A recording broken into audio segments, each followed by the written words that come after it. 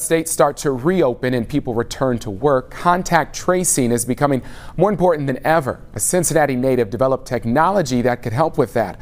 Walter Smith Randolph shows us how. When someone tests positive for the coronavirus, finding out where that person has been becomes vitally important to stop the spread of the virus. It's called contact tracing. Governors DeWine and Beshear have called for more contact tracers. It's how we identify it quickly and prevent it, one case from becoming 100 cases. At the end of the summer, when folks are spending more time inside, we are going to see a spike. Hopefully we'll have a vaccine by then, but vaccine or not, it's going to be really important for us to really begin to understand where people are dwelling and where they're spending their time. Which is why entrepreneur Lawrence Griffith, a Cincinnati native and Xavier graduate, developed Dwell. Dwell becomes a measurement of where you spend your time. What time did you get there? How long were you there? And then where did you go after?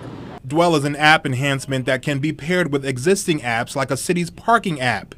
Griffith says his technology can help cut down on human error. There's always going to be mistakes. There's always going to be inaccuracies, right?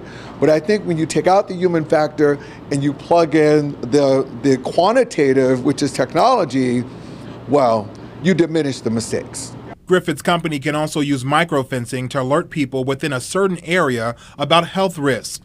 That becomes increasingly important as more people return to work and states reopen. Griffith says all of this technology can help stop the spread of the virus by helping health professionals stay ahead of the curve. And then we'll be able to treat it and react to it. As opposed to being reactive, we'll be able to be very proactive. And I think that's going to be the key.